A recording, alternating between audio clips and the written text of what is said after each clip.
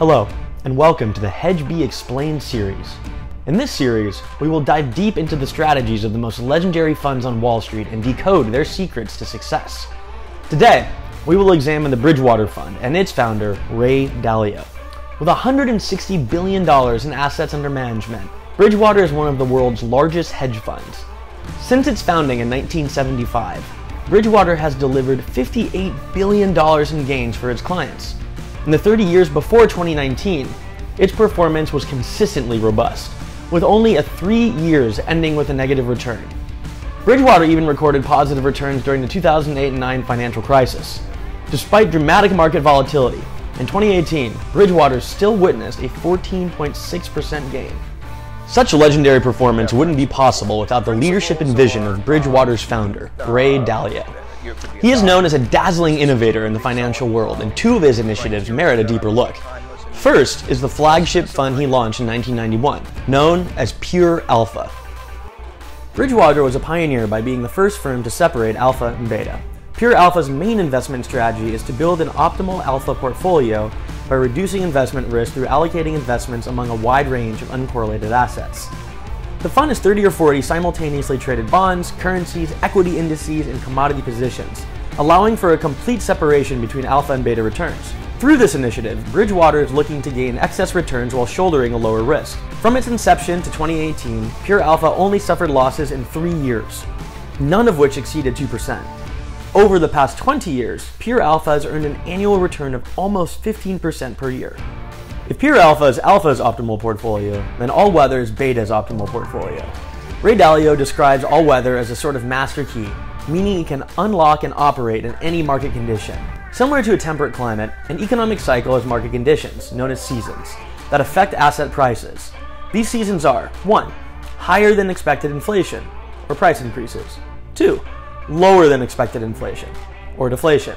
3. Above the expected economic growth rate. And 4. Below the expected economic growth rate. These dynamics are often unpredictable and difficult to forecast. However, by wielding an all-weather umbrella that can withstand the fluctuations of the economic cycle, Bridgewater can better insulate itself from unpredictability. Here's how all-weather works. Ray Dalio believes that stocks are 3 times riskier than bonds, so the volatility of stocks can be offset by an allocation to bonds. At the same time, you must balance your portfolio with assets that also remain stable during accelerating inflations. Specifically, you need a certain ratio, say 7.5% in gold and 7.5% in other commodities. These assets, although highly volatile, can be used to smoothen risk during seasons when rapid inflation takes its toll on stock and bond markets. Finally, the portfolio must be rebalanced periodically. The advantage of an all-weather portfolio is that risk can be well managed under different economic conditions. This risk parity approach to asset allocation, where each asset brings the same volatility to the portfolio, institutional investors, especially pensions, endowments, foreign governments, and central banks.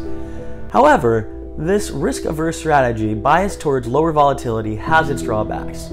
For one, it has trouble outperforming the S&P 500.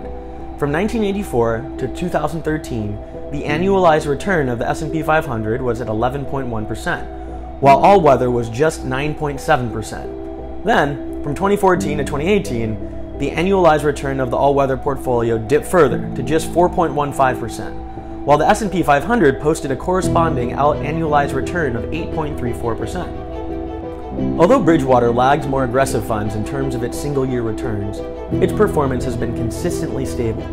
After all, for many of Bridgewater's institutional clients, stability is what they value most. The average lifespan of Wall Street hedge funds is 7 years, while Bridgewater's performance has been remarkably stable for more than 40 years. Recently, however, Bridgewater's consistently positive returns have been put to the test. Since 2019, it has ceased making profits. The large institutions that favored Bridgewater's reputation for stability began to withdraw their capital, and Ray Dalio's star began to shine with a little less luster. In 2020, as the pandemic spread, a true black swan event, crude oil prices plunged, leading to sharp reverses in stocks, bonds, commodities, and credit, resulting in severe losses for the fund. In March 2020, the Bridgewater Fund recorded its largest loss in history, even sparking rumors of margin calls. As we have discussed, Bridgewater's risk parity logic leveraged low-risk alphas while deleveraging high-risk betas, leading to notable success. However, the arrival of the pandemic triggered black swan events, leading the US stock market to experience circuit breakers 4 times in a short period. As a result, Bridgewater's low-risk alpha portion performed poorly, and leveraging it would have impacted Bridgewater even more negatively. While warnings and margin calls were premature, Bridgewater had run up hefty losses. In early 2020, Ray Dalio steered Bridgewater to adjust its investment model in response to unprecedented government stimulus and the worsening pandemic, but the adjustment had a minimal impact. Global major funds were exceptionally profitable in 2020. Data shows that the top 20 hedge funds made a total of $63.5 billion in 2020, setting a record for the past decade. By contrast, Bridgewater lost $12.1 billion for its investors, erasing gains made over the last 5 years. In theory, during a market crash, Bridgewater's risk control style shouldn't have participated such a significant drawdown. But Ray Dalio's algorithm, though built and refined over decades, had consistently misread market movements. Bridgewater's previous strategy was based on negative correlations between stocks and bonds to reduce volatility. However, with an unusually volatile market where both bonds and stocks were plummeting, this negative correlation vanished.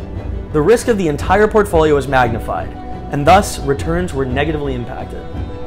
This crystal ball, after running for decades and cementing Bridgewater's status as a top-performing fund known for its consistently stable returns, seems to have failed over the last 2 years. Industry experts have long warned that Ray Dalio's flagship funds have had a history of underperformance, but these criticisms receive little attention. Critics cite that Ray Dalio's charismatic charm and halo have obscured this fact. Doubts on all-weather and risk-parity type funds stem from the fact that they make money simply by magnifying bond returns, and that Dalio's funds have had the fortune to operate in a decades-long bull market for bonds. As the market passes through this abnormal period, and the Fed starts promoting its tapering schedule, will Bridgewater's crystal ball regain its clarity and once again be crowned king of hedge funds? We'll wait and see.